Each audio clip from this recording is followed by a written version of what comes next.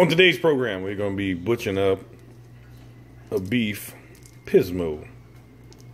Inside this PSMO is the tenderloin.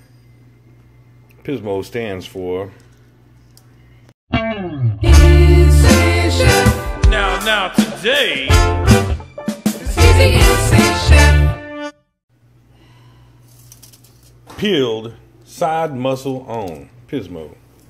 Side muscle will be the chain, and I'm going to break these down and show you the different parts of the tenderloin here. This one is a Texas Wagyu. We're going to open it up and start trimming it out. So the first thing you want to do when you're messing with a big hunk of meat like this is pat all the excess blood off. I don't like rinsing them because then you lose some of that flavor, so you don't want to rinse it. Just pat that excess blood off so it doesn't slip when you're cutting it up.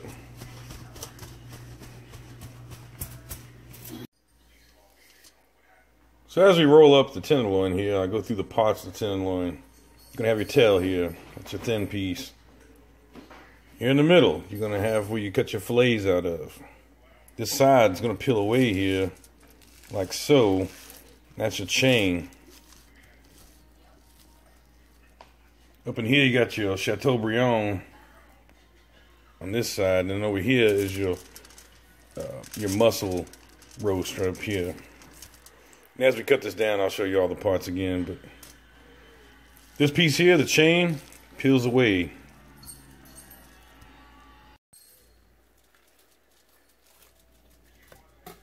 So we can start with this chain here, removing the chain. As you can see here, the chain will just peel away for the most part with a few simple trims if needed. Get up in here. Cut a little connective tissue off.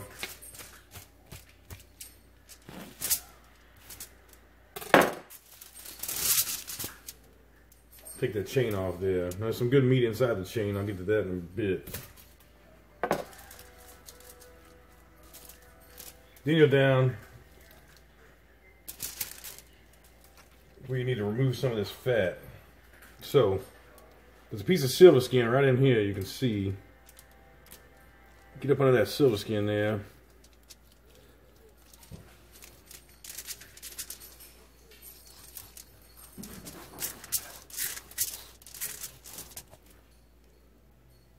Now this is inedible.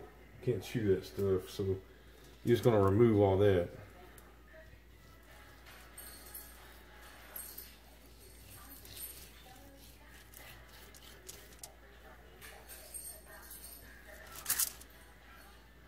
Like so. So here we are. We're all trimmed out now. I'll kind of show you the way a restaurant would cut this. So when you're paying for a center cut filet, you're paying for this piece from about here to about here. This area right in here, that's your center cut. Filet mignon. If you see in the menu it says Chateaubriand, it's going to be this head piece up here. And a lot of restaurants will actually tie this off with butcher's twine to make it look like a uniform steak, but it's actually your pieces folded together here. Top of the chain, your chateau, and your roast piece. Now these are smaller cows, so a lot of your standard tenderloins are going to be probably out to here. So you can actually cut this piece off and cut steaks out of it, and a lot of them will do that because it's a cost-effective way. This one being a Wagyu, smaller cow, so don't get quite as much. It's not as big as a commercial tenderloin would be. A lot of times too, just a restaurant will cut this tail right here and then fold a piece, cut it here, score it right here, fold it over, and make that a fillet. So there's lots of tricks to the trade there, and you get what you pay for. So make sure you're getting what you pay for, because this is the most expensive piece right here. If you're paying for that and you're getting this, you ain't getting as good a piece of meat. So that tail by trimming the very end of it off and scoring it right there. A lot of your restaurants use this piece right here as a fillet. And that's fine. It tastes great. Nothing wrong with that. But if you ever notice your steak looks like, why is it two pieces? That's why they're using the very tail there. And when you mark it up and put it on a plate that way, you can't tell the difference. Most people can anyway. Unless you're a chef and you're like, well, why am I getting a tail piece? And from that point, you can start cutting steaks about yay big. I like to do about 6-ounce pieces. And as it gets a little thicker, you shrink your size down to make it 6 ounces. So there's all of our center cut pieces there. We end up with 1, 2, 3, 4, 5, 6, 7, 8, and that fold over, 9. And we end up with 4 of the inferior steak. And what this is, that's the chateau and that muzzle piece wrapped together to make a steak. As you can see, beautiful steak, good quality. Not as good as this one. You see the marbling and all in the center. And the head up here, you don't have that same marbling, so it's not quite as tasty and not quite as tender as that center cut is. I hope you guys can see the difference. I hope the camera does it justice, but still good quality steak, but not that filet mignon from the middle. So a lot of the time I will take the chain and grind it up in my grinder here and make hamburger meat out of it. However, today I'm just trimming it out, making taco meat out of it. You trim out all this silver skin and fat here. There'll be a nice hunk of meat in there, along with some of the other hunks of meat. And we'll have some taco meat, street taco meat. So when you're trimming out the chain here, you're just taking all this connecting tissue and all silver skin out of here. Now, trade secret from the restaurants is this meat in here usually gets used as family dinner every night, like family style dinner for the employees.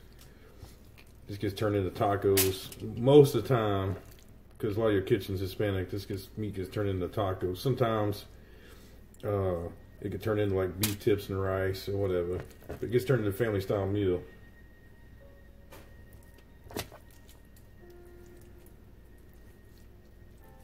So I'll trim this on out. Make a pile of taco meat. And we'll freeze it or cook it up for dinner.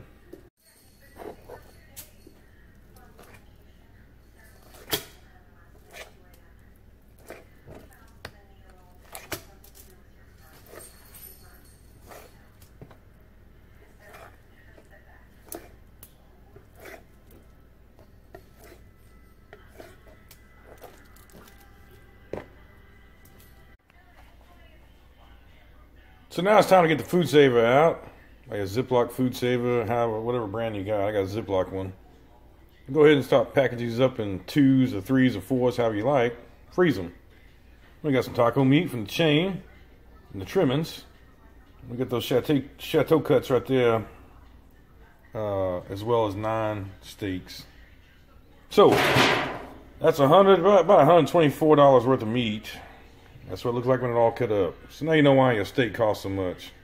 Actually, it's about $140 worth of meat. I'm sorry.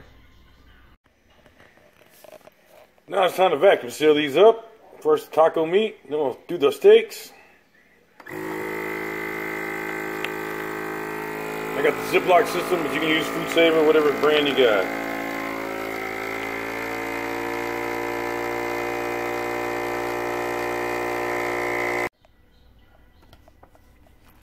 Don't forget to use a Sharpie and label and date your contents here so you can remember what day you pack these steaks, and you can have steaks anytime you want throughout the rest of the winter, because you just pull out a few at a time, seal them off, grill them up, whatever you like.